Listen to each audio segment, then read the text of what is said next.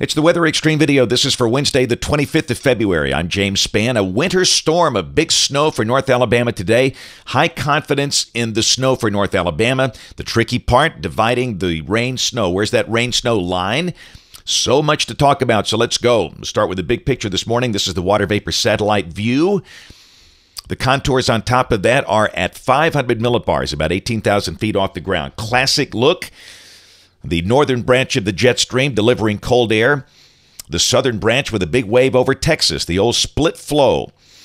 And that's often how winter storms can indeed happen here in the Deep South. That wave in Texas will spin up a surface low in the Gulf of Mexico a little later this morning.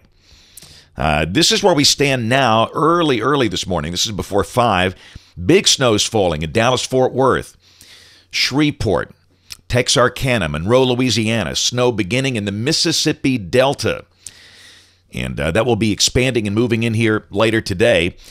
The Weather Service has made no changes in their warnings.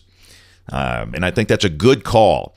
The winter storm warning includes Birmingham, Tuscaloosa, Anniston, Gadsden, and points north. There is a winter weather advisory for 3 counties to the south, Sumter, Greene, and Hale, where some lighter snow is possible there. If you're traveling, there's the big picture. You can pick out the swath of snow all the way from Dallas up to the Virginia Beach Tidewater area of the state of Virginia.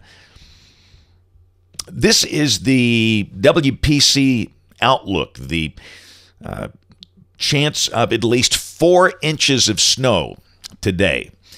And they've got a high risk centered right on Gadsden and Cedar Bluff and Fort Payne, that red circle you see there. But clearly, there is a very, very good chance we'll see some big snows for North Alabama today.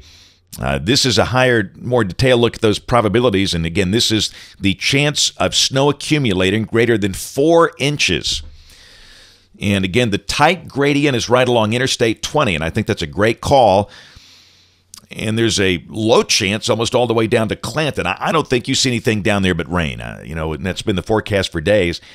And again, we'll show you a lot of maps, and we'll talk about it in detail. Let me just show you our public forecast. This is what we're put out there. This is coming from us, me. The big numbers, US 278, 3 to 6, isolated amounts to 8 inches. Birmingham Metro, 1 to 3. Anniston, Tuscaloosa on the line. Here's a look at the National Weather Service snow projection. They're farther south than I am. They've got that purple zone there. That's 2 to 4. That includes Tuscaloosa and Anniston.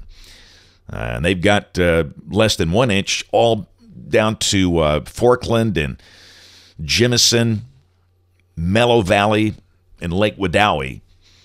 And look, these lines are going to change. You know that. Here's the timing. And again, this is a Weather Service in Birmingham graphic. And they've got the green line, the rain-snow line at noon. And you can see the precipitation based on what they've got here, beginning in Birmingham about 10:30, Tuscaloosa about 10, Anniston, Gadsden about 11:30. And I do think for a lot of people it's going to start as rain. Even in the heavy snow areas, it could start as rain for a brief time. Then a quick changeover. Let's dig into the modeling here. This is the GFS. This is valid at 12 noon today. And again, this is about 18,000 feet up. Northern branch, big trough over eastern Canada, the eastern part of the continent, a cold trough, and a very intense short wave coming through the Arklatex region. GFS, 6 o'clock this evening. Man, is that classic or what? Low moving inland from the Gulf of Mexico, little east of Panama City Beach. Big snows, North Mississippi, North Alabama, North Georgia. Midnight tonight, the surface low moves rapidly northeast. It's east of Charleston. Snow event beginning to wind down. Snow should be ending from west to east tonight, anywhere from 10 p.m. until 2 a.m. How much? Let's look at the short-range ensemble forecast plume viewer. This is for Birmingham. Now, you've got some members for Birmingham that are over 5 inches. A lot of the members are in the 3 and 4 inch range for Birmingham. The mean is there down there between 1 and 2 inches. But again, it's right on the line. At 30 miles is going to make a huge difference, as you'll see. This is coming from the NAM Again, Interstate 20 seems to be the southern edge of the big snows. GFS, same thing. You see there, it's got Gadsden at 7 inches, Cullman 7 inches. That's a little spot of almost 1 foot near Piedmont. And then you could go down to just below Oxford, the southern end of Calhoun County, and have a cold rain. I mean, this is suggesting literally you could go between a foot of snow in the northern end of the county and rain to the south. And we're not forecasting a foot of snow there. Is it possible? Yeah, maybe. We're using 8 inches on the high end. This is from WPC. This is the 75 percentile graphic, the new one. And again, it's obviously got the big numbers along Highway 278. It's a little farther south. This is in the 75 percentile. It's got Tuscaloosa with 3 inches, Anniston with 5.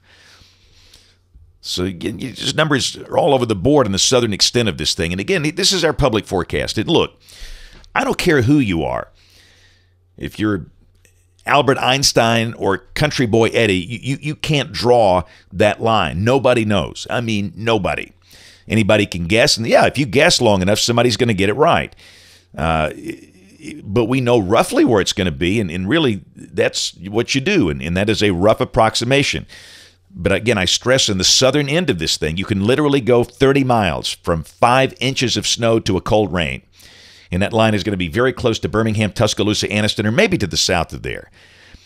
But the high confidence is the big snow over North Alabama. It's going to be a big one.